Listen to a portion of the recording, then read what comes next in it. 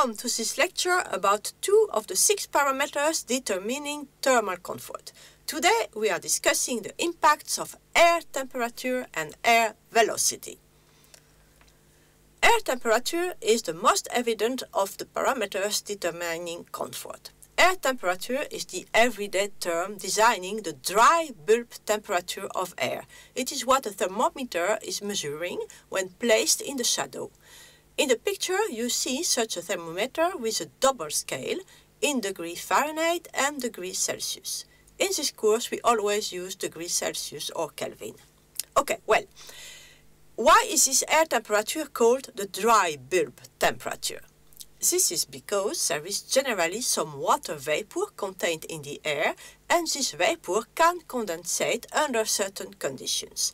The dry bulb temperature is the temperature of the air when there is no condensation of water vapor on it. We will come back to that in another lecture. This is just air, as we know it in our daily lives, when there is no fog. We have seen in another lecture that heat losses or gains between human body and surrounding air are determined by an equation accounting for body surface area corrected by a clothing factor FCL, thermal resistance of clothing RC, convection coefficient between clothing and air, and finally the temperature difference between air and skin.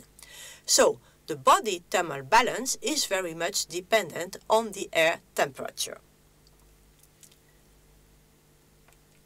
In general, a comfortable indoor air temperature is in the range 18 to 28 degrees C. However, this range must be seen with respect to the other comfort parameters and with regional and seasonal preferences. In a fitness room or a sports hall, temperature preferences are much lower, around 16 degrees. This is because of the high metabolism during sport activities. More heat must be lost by the body, and this is more easy at lower temperature. Also in corridors, a lower temperature is accepted because of the short passing time. In Northern European countries, an indoor temperature of 20 degrees C in winter is considered comfortable, while it will be considered as much too cold in summer. In summer, temperatures above 24 degrees are considered much more comfortable.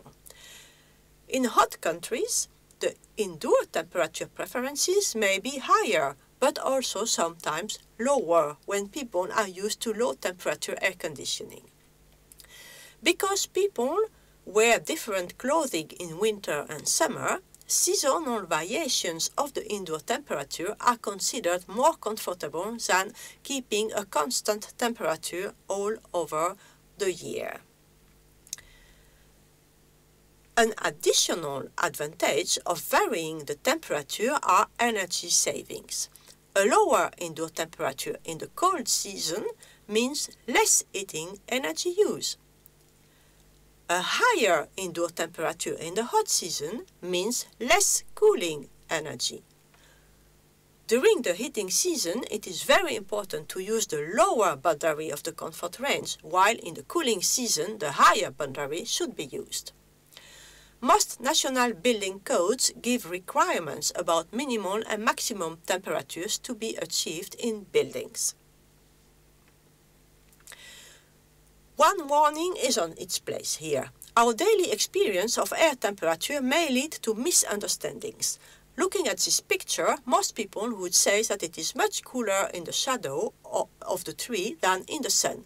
But is it true? Think of it like this. There are continuous air movements, and there is no chance that the air has time to heat up quickly when arriving in the sun or to cool down quickly when arriving in the shadow. So the air temperature is identical in shadow and sun. What you feel while being in the shadow is the air temperature. What you feel while being in the sun is the total of the air temperature and the radiation you receive from the sun. The same happens with the thermometer. If you put it in the shadow and wait for a while, the thermometer material will take the temperature of the air, and so you will measure the air temperature. However, if you put it in the sun, the thermometer material will take a much higher temperature because it also absorbs solar radiation, so the temperature measured will have little to do with the actual air temperature. So, to measure air temperature, always put the thermometer in the shadow and far away from any additional source of temperature, like a radiator or the sun, that could influence the measurement. We will come back to that in a lecture about radiant heat. Let's look now at air velocity. Air velocity and turbulence are responsible for draft. Draft may be nice at hot indoor temperatures and helps feeling comfortable even when it is too hot. Draft may come from open windows, like on the picture left, or from air conditioning and ventilation grills, like on the right picture. On the picture in the middle, which is in a hot place in China, openings in the facade have been realized in order to ensure enough air circulation and velocity to help cooling the body. The coefficient alpha I in the heat transfer formula below depends very strongly on the air velocity. The higher the velocity, the higher alpha I, and therefore the more heat will be removed from the body as long as the indoor air temperature is below 34 degrees, the skin temperature. Otherwise, it would contribute to warm up the body. However, also at temperatures above 34 degrees, air velocity will help removing sweat on the skin, and therefore we still have a cooling action. At cold temperatures, draft also increases the heat transfer rate from body to air, but will be experienced as extremely unpleasant this time. This may happen in colder climates and relates to the unwanted infiltration of cold outside air through cracks in the building construction, like not well closing windows or doors, see picture on the left. It can also come from poor quality ventilation grills when mechanical supply ventilation is used and the valves are not distributing correctly air flows, by which too cold air just vertically falls on the body. Even warm air with high velocity can be experienced as not very comfortable, as may happen with the heating valves in a car, see picture on the right. This figure shows the relationship between the two parameters we have studied during this lecture. On the x-axis, the air temperature, on the y-axis, the air velocity in meter per second. This diagram is for an office building with related activity, clothing and metabolism. It shows that in still air, a comfortable air temperature range is 18 to 23 degrees Celsius. The comfort feeling will be maintained up to an air velocity of 0.1 meter per second. If the air velocity is higher, the lower boundary of the temperature must be increased. At a velocity of 0.2 meter per second, the air temperature should be above 21 degrees, otherwise people will feel too cold. The diagram also shows that at high indoor temperatures, 26 degrees for instance, thermal comfort can only be achieved if the air velocity is increased to 0.5 meter per second. So, in general, air velocities indoors should be kept below 0.1 meter per second during the cold season, but may be increased up to 0.5 during the hot season. For example, a desk fan increases the air velocity. It does not cool the air, but because of the increased air velocity, the heat transfer by convection between body and air increases, keeping the body cool. Such a fan also increases the turbulence of the air, which will be treated in another lecture.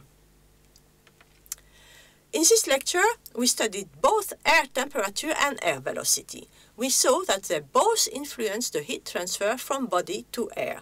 As for the air temperature, also called dry bulb temperature, the broad comfort range is 18 to 28 degrees Celsius, sometimes reduced to 20-24 to ensure even more comfort.